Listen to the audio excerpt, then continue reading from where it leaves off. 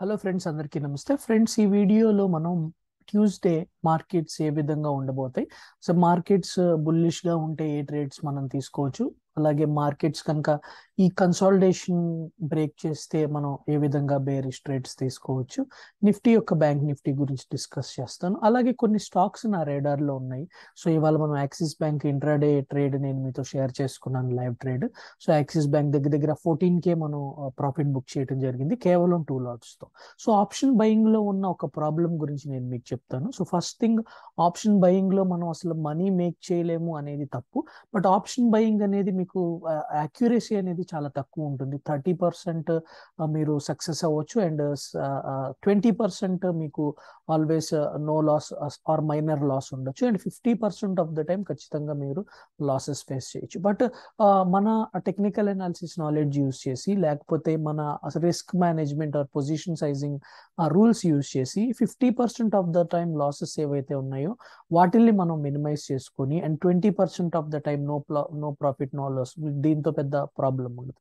But ఈ 30% ఏదైతే ఉందో, ఈ 30% లో మనం మన డైరెక్షన్ లోకి వెళ్ళినప్పుడు మోర్ లాట్స్ తో ట్రేడ్ చేయటం, లేకపోతే స్టాప్ లాసెస్ ని ట్రైల్ చేసుకుంటాం. సో ఇలాంటి మెథడ్స్ యూస్ చేసి మనం definitely over a long period of the టైంలో ఒక మంచి రిటర్న్ అనేది ఆప్షన్ బయింగ్ నుంచి కూడా తీసుకురావచ్చు. బట్ ఆప్షన్ బయింగ్ అనేది it is a not smooth ride like option selling. So smooth ride ఉండదు. చాలా అంటే టెక్నికల్ అనాలిసిస్ పైన నాలెడ్జ్ ఉండాలి. అదేవిధంగా చాలా patience and M2M losses and losing streaks ని డైజెస్ట్ చేసుకోగలిగిన ట్రేడింగ్ మైండ్ సెట్ ఉండాలి. ఓకే.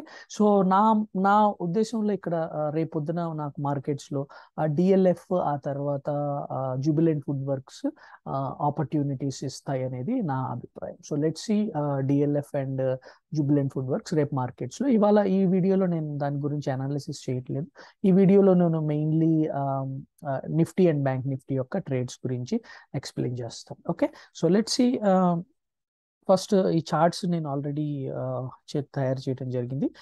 తర్వాత మనం ఆప్షన్ చైన్ కూడా ఒకసారి చూద్దాము.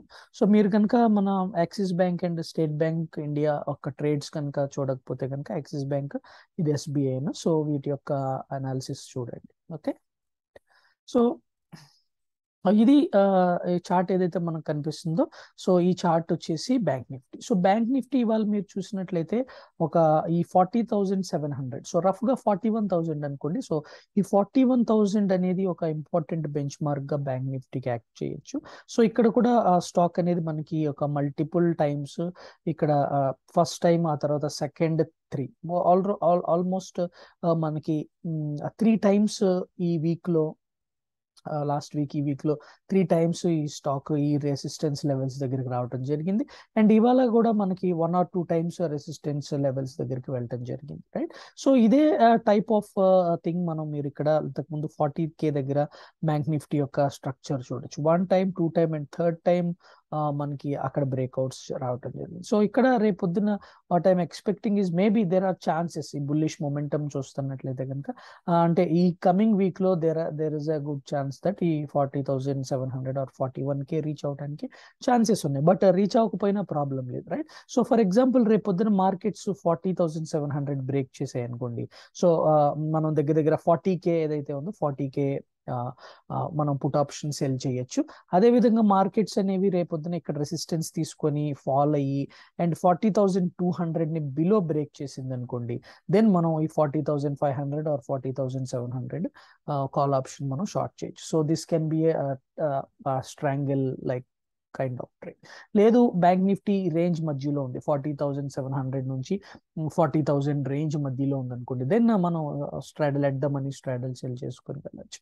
సో మొమెంటమ్ అనేది side ways to slightly bullish గా ఉంది కాబట్టి, so what I see is option selling ఎక్కువ ఫేవరబుల్ నేచర్ ఉంది అనేది నా ఉద్దేశం. సో ఎట్ ఎనీ సైడ్ ఒక సైడ్ కనుక ఒక బ్రేక్అవుట్స్ కనుక వచ్చి మొమెంటమ్ అనేది స్ట్రాంగ్ గా ఉంటే కనుక, దెన్ మనం option buying plus option selling కూడా చేయొచ్చు. So this is the analysis regarding Nifty bank. So Nifty 50 మీరు చూసినట్లయితే, what I had seen is Nifty 50లో 19K అనేది వెరీ ఇంపార్టెంట్ రెసిస్టెన్స్ గా యాక్ట్ చేస్తుంది. సో అబౌవ్ 19K కనుక మనం మార్కెట్స్ వెళ్తాం చూస్తే కనుక, సో 17,800 పుట్ ఆప్షన్ మనం షార్ట్ చేయొచ్చు.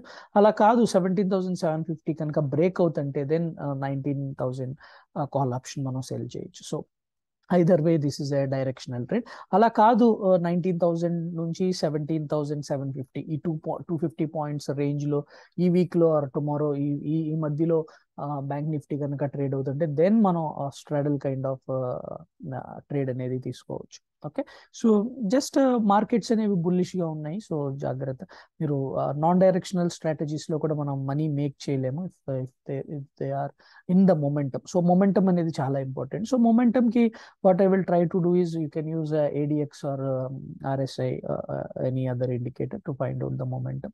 So this is the trade plan. So to 19K cross cheste we can short 17,800 put option. Ala kaadu 17,750 ni break chestunte we can short 19K put option. Ledu momentum strong ga undi aggressive ga markets move avutante then we can go for an option buying trades. Okay, right. So next is these are the two trades, and నేను మీకు చెప్పాను DLF and Jubilant Foodworks. So just brief introduction ఇస్తాను, technicals లోకి వెళ్ళిన పెద్దగా.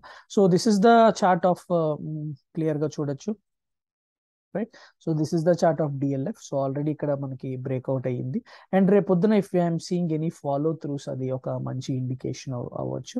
So that can be a good trade. అదే విధంగా if we see the Jubilant food works, so Jubilant food works ఇక్కడ ఒక రెసిస్టెన్స్ లెవెల్లోకి వెళ్ళింది, and already this is your anchor కాలం. రేపొద్దున ఆల్రెడీ మనకు ఒక పుల్ బ్యాక్ వచ్చింది.